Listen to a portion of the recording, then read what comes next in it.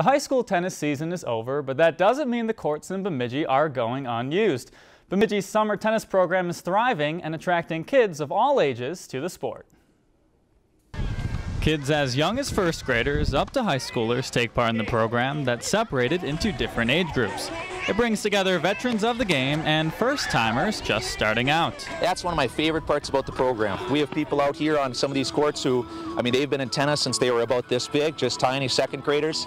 And then we've had kids in the program who are just starting their first year. The backbone of the program is the volunteer coaches, many of whom began in the program and give back to teach kids the sport that they love. They're a great group of kids. All of them are pretty happy. They show up and they're excited to be here at tennis, and I'm excited to be helping with them because I started out here and it's been great. Tennis is one of those sports, it's awesome because you can play it your whole life.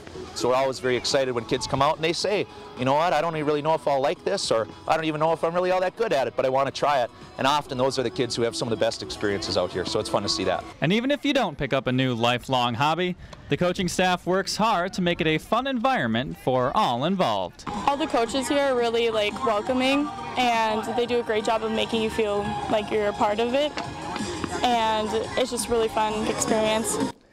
Still plenty of time to get in on the fun this season. You can head to our website for more information. There you can also register for their big tournament, the Lumberjack Open, in late July. If you enjoyed this segment of Lakeland News, please consider making a tax-deductible contribution to Lakeland PBS.